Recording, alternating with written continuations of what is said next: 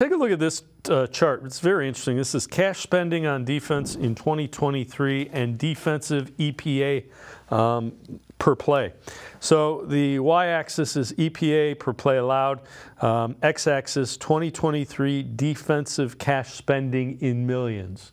So you see the Browns spending, but they're getting really good results as they are that upper right quadrant. Whenever we show you these, that's where you want to be. The Ravens are not spending a lot and still getting good results. But the two defenses that are playing for the two teams are the two best via EPA per play defensively.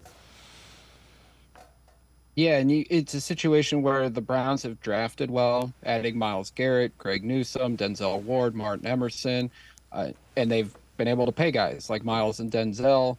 Obviously, they added guys in free agency, Zadarius Smith, Dalvin Tomlinson. Whereas Baltimore, they got a young defense that they've drafted well and helped develop. They've added some key free agents, but it's a scenario where, Baltimore is going to have to pay some guys soon. I mean, if they're going to have to keep riding that ship, obviously Kyle Hamilton's off to a good start to his career.